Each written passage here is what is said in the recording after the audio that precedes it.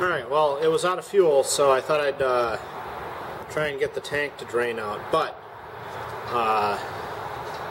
that was a solid 20 minutes of running. The new governor's spring setup now is down to about 1400 RPM and up to 3000.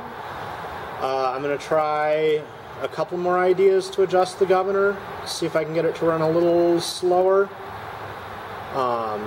So we'll see. Maybe I can get it to go a little bit slower again.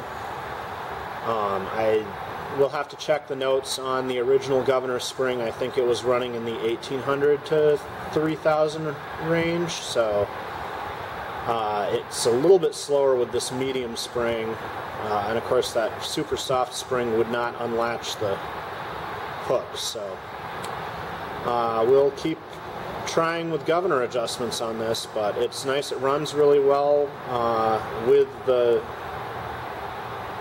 a good governor spring in it, so that's a very pretty engine.